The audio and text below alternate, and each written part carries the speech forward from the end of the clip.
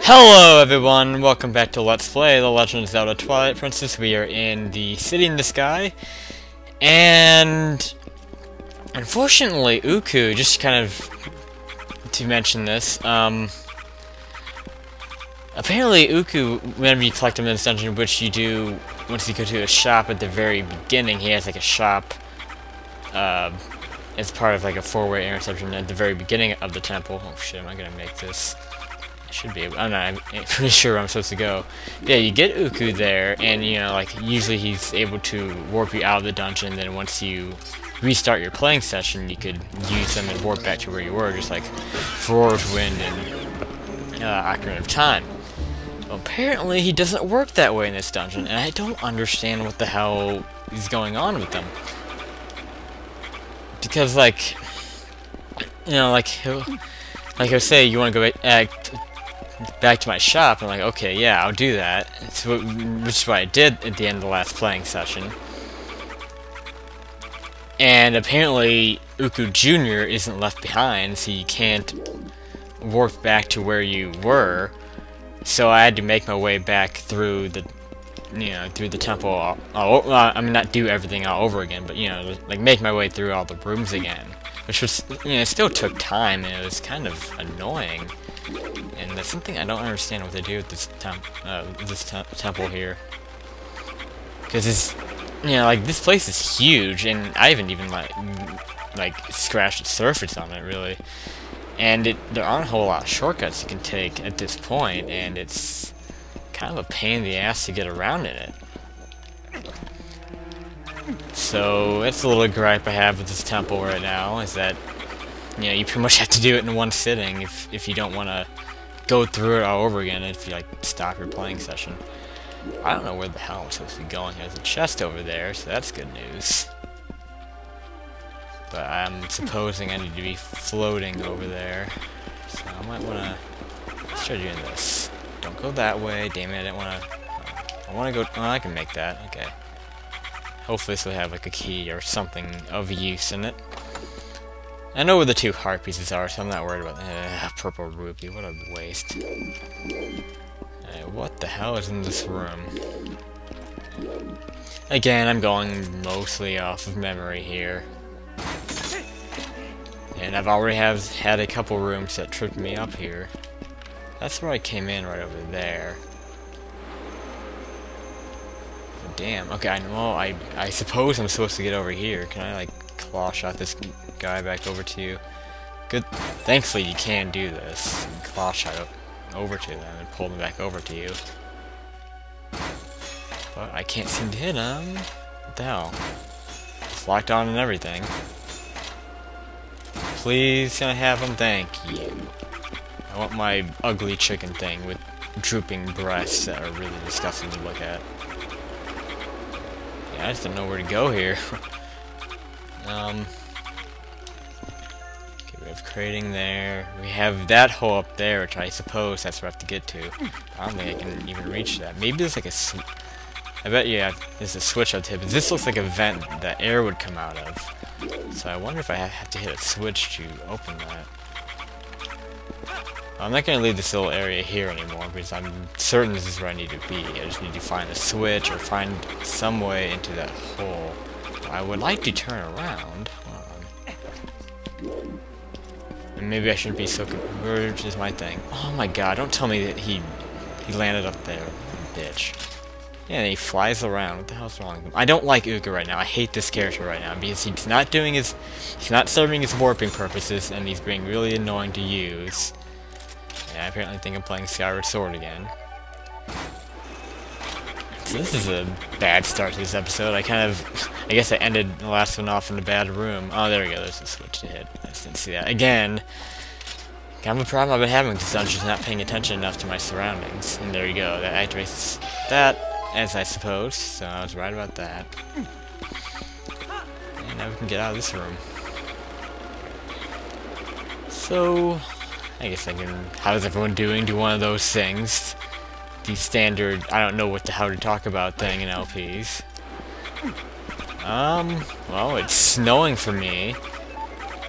And I guess early December. It's not too early to snow. We've had snow, and like I remember it snowed on Thanksgiving before, but it was an adventure out there, to say the least.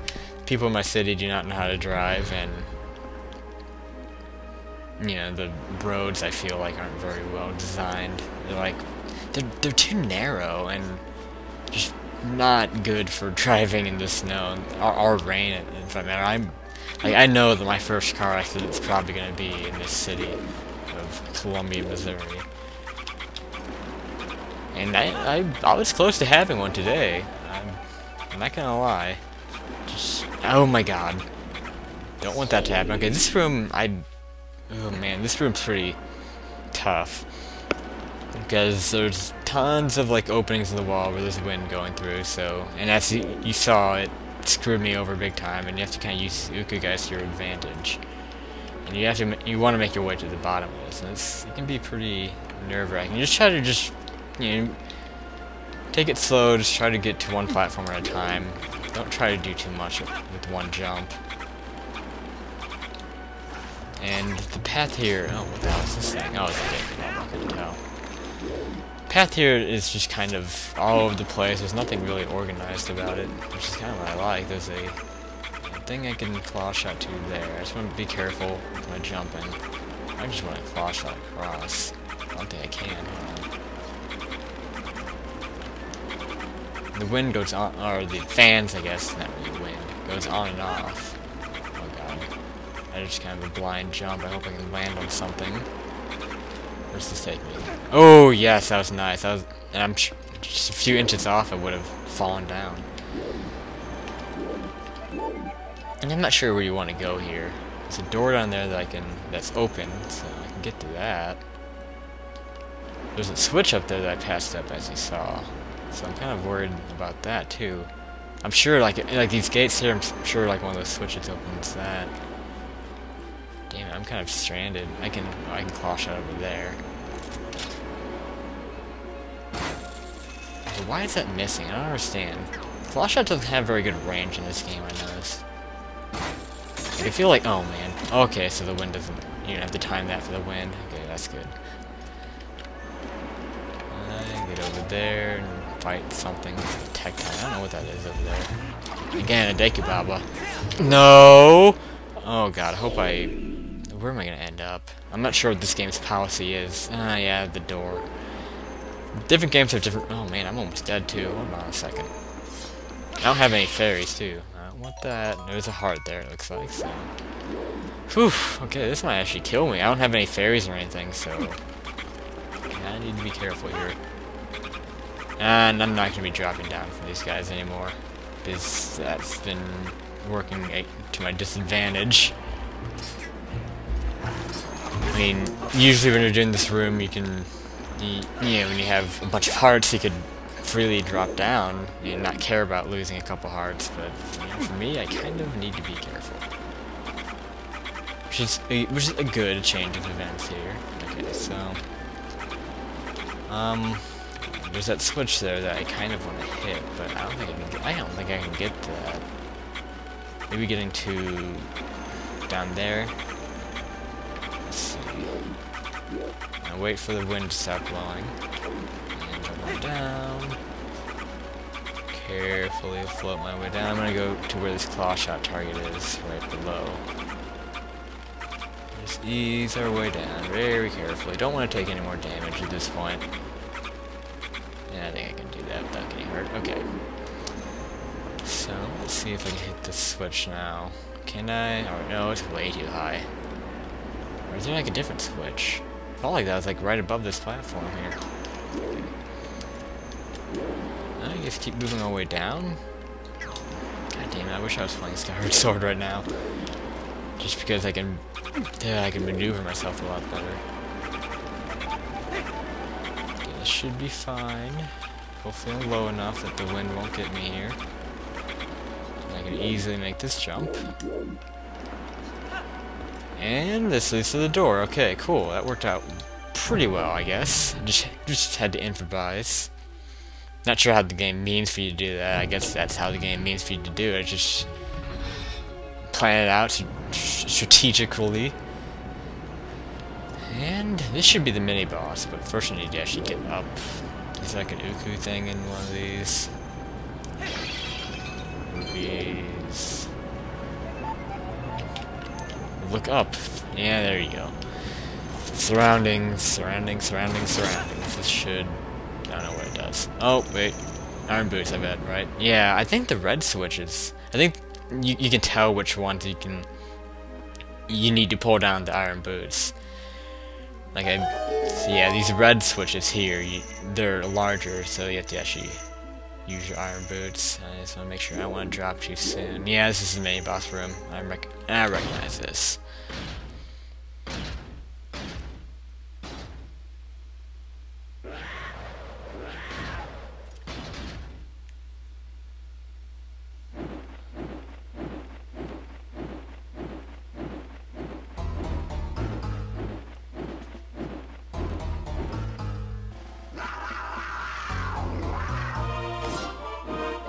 And this is called an air outpost, I believe.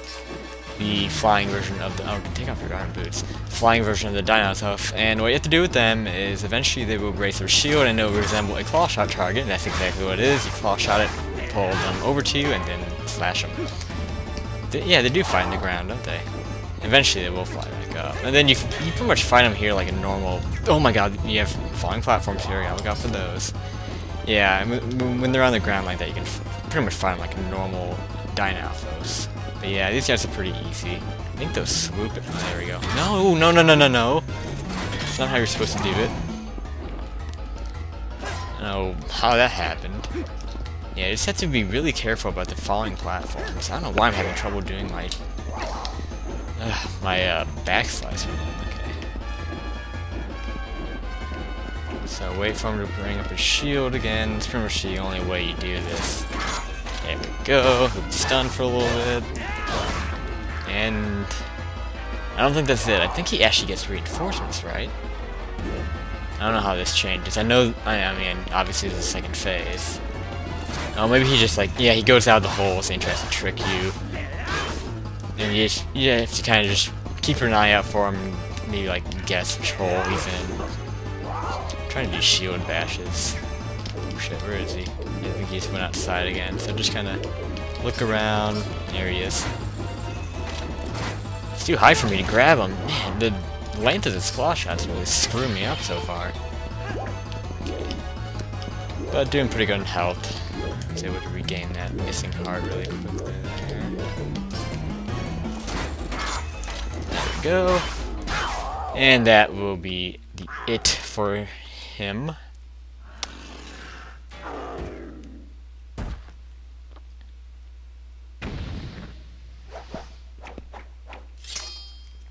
So a pretty cool enemy that we will actually be seeing more in this game, which is nice because I really like those enemies. They have a cool design to them, I think.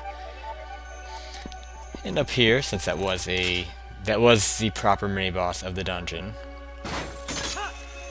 this will be our main item. And this is one of the best upgrades in the Zelda series.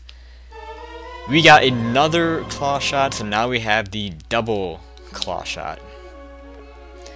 And if you like Spider-Man, then you'll love this upgrade here. Because, quite frankly, it makes you feel a lot like Spider-Man. And let's see how we're... Oh, we have to re-equip it. Oh, it's kind of weird. But yeah, actually, I can probably end this episode right here.